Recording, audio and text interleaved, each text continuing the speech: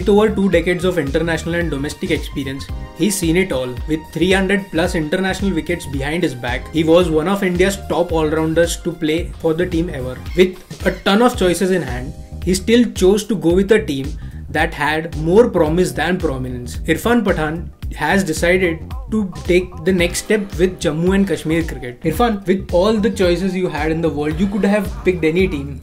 Why Jammu and Kashmir? See, I really believe that in Jammu and Kashmir there is a lot of potential, but there is a lot to work as well. And I'm a kind of guy who likes to work. I'm a kind of guy who likes to, put everything what I have. And I really think I can do a lot of work in Jammu Kashmir. And I really believe that if any one cricketer comes out from there and represent national cricket, that will give me so much satisfaction. Yes, obviously I want to go out there and play myself and create that image of being a good mentor as well. Yeah, there is my benefit as well, but my intention is to make sure that I can make a difference to even one Jammu Kashmiri guy's life. That will be big satisfaction for me for a long period of time. What was the initial meeting that you had with the association, and what was the one reason that you chose, okay, this is what I want to do now? Look, to be honest, I wanted to go, if I left Baroda cricket, which I didn't want to ever, but because of the situation I took this decision that I had to leave and I have to go to another state to play domestic cricket, and I had a lot of other choices apart from the state cricket as well, which I didn't choose. When I had the first meeting with the CEO Mr. Bukhari as well as the administrator Mr. Justice C.K. Prasad, I really liked the way they had this intention of to do something well, which actually combined well with my intention as well to work. And their intention was pretty clear that they wanted to do a lot of work in Jammu cricket, and Jammu cricket should be go ahead. But at the same time, there is so much can be done in not only Jammu and Kashmir cricket, but with the districts around. There are so many small districts where even if we find one good cricketer, there'll be job done, which hasn't happened before. So there's lot to do, lot more to do, and obviously they want me to start working in the start of the season. But in my view, I'm going to go slightly earlier to do work, and obviously it's a great place to go out there and explore things as well. I know that there are a lot of things going on, but those people need good support in terms of wherever they can get, and I'm sure there are a lot of talent in Jammu and Kashmir. So I think those first couple of meetings with them was wonderful, and I really liked it. It clicked from the start, and I'm really looking forward to the season, and hopefully we'll be able to make some sort of difference. Obviously anything in life takes time, so this as well, because it's not a magic. I don't have a magic stick which I'm going to go out there and change everything, or make the difference in just straight away. Or it takes 2 or 3 years for anything, but definitely there'll be a good start. You are going to be not only a player, but they see you in the role of a mentor. They want you to shape up the young guys, share your experience, and bring them along to a level where they are able to make a difference in the domestic season. How do you see your role extensively with the team, and have you had interactions with the youngsters there and the players who are around in the circuit right now? Look, I had interaction with a couple of players from Jammu and Kashmir cricket, and obviously they are looking at me not only a player but as a mentor as well.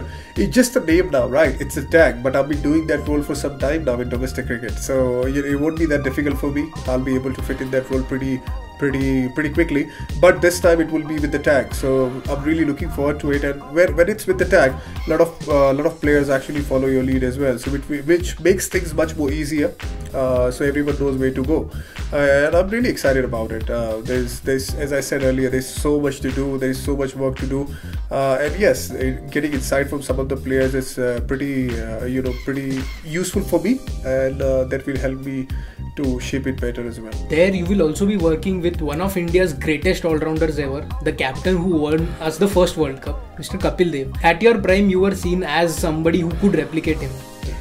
Now you are going to work with him and share the space. What is this feeling like? Look, just meeting Kapil Paji is special feeling, let alone working with him. Is a great all-rounder. No one can even come close to him in terms of achievement. He was a one man doing many things. I wish he could have been playing IPL at this time. He's an all-rounder, batsman, bowler, great fielder, but most importantly a great leader. Any IPL team would die to have him. A lot of people talk about how Dhoni is a captain. He's the most successful captain in the world, and in IPL as well, in T20 format. And a lot of owners said some of the things as well, they will lose their clothes to actually get him.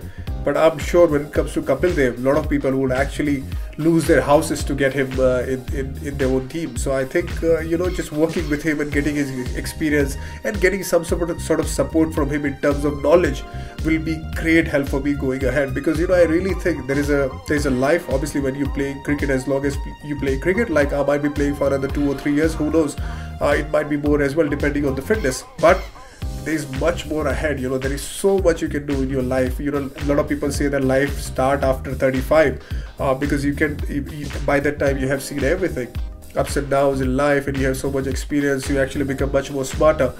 So with his experience, getting his experience from him towards this working with Jammu and Kashmir, that will take me a long way, and I'm really excited to work with him.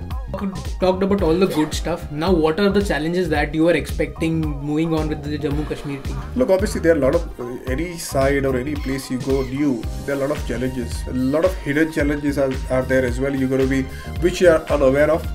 I'm sure there's going to be a lot of challenges there as well. But I'm a kind of guy who has traveled the world, who understand, I really understand more than anything, I understand the human nature as well, humanity for that matter. So I understand how different people work differently, and you have to accept each and every one in terms of the way they are. And Jammu and Kashmir has a different set of cricket. They work differently as well, even in their side as well. So I'm aware of the challenges, but I'm going to take those challenges head on, and I'm going to make my way to make things better for the Jammu and Kashmir cricket. In Jammu and Kashmir, you will also have Parvez Rasool with you. He's played for India, he's played the IPL, he's led the team, he has all the experience that one needs. How do you look at this partnership with him now? Look, to be honest, when I met with Justice C.K. Prasad and Mr. Bukhari, CEO, they wanted me to lead the side as well. But to be honest, I want someone like Parvez Rasool or someone from the Jammu and Kashmir to lead the side, because I want them to feel confident about their leader as well. But obviously, I'm going to be doing all the supporting role from behind as much as possible. And working with Parvez will be good fun, because I have known that guy. I played with him in Sunrisers Hyderabad, so I know him well. He's quite a cool guy when it comes to handling the team situation as well. So it's very important for me to get along with all the senior guys as well, to actually get the best out of the team, which is more important, because eventually it's all about the team. It's not about senior, it's not about junior, it's all about everyone working with the same direction with the team. And I'm sure whatever little conversation I had with Parvez, he really wanted to do something for Jammu and Kashmir cricket. So I think that will keep us on the same page by the time I go there and start working. So yeah, that is very important, to have a good partnership with a guy like Parvez Rasool and some other prominent cricketers over there, which will help me get better. After Parvez Rasool, Mansoor Dar is the second cricketer from Jammu and Kashmir to qualify for the IPL, and he was picked by the Kings 11 Punjab. How do you see his IPL going forward? Look, it's very exciting time for Jammu and Kashmir cricket, because Parvez played for India, and then obviously he played IPL, and Mansoor Dar now has representing in Kings 11 Punjab. Very exciting time for them, and I'm sure, I haven't seen him play yet, but I'm sure whatever I'm hearing, he's a very exciting big hitter, and I wish him all the luck, and I'm sure he will do well. There are a lot of support for him from Jammu and Kashmir and all around the world as well. So which is very good for him, and something like that I want to create. Not only one or two, but the more and more cricketer comes with the confidence, and hopefully with my experience I'll be able to support them, and I'm really looking forward to that. But talking about just Mansoor Dar, and I'm sure I'll be very happy if he gets the game in IPL, and we get to see some exciting big shots from him. Irfan, we would like to wish you good luck for the season moving forward, and hope you achieve greater heights with Jammu and Kashmir cricket. Thank you so much. Really looking forward to it.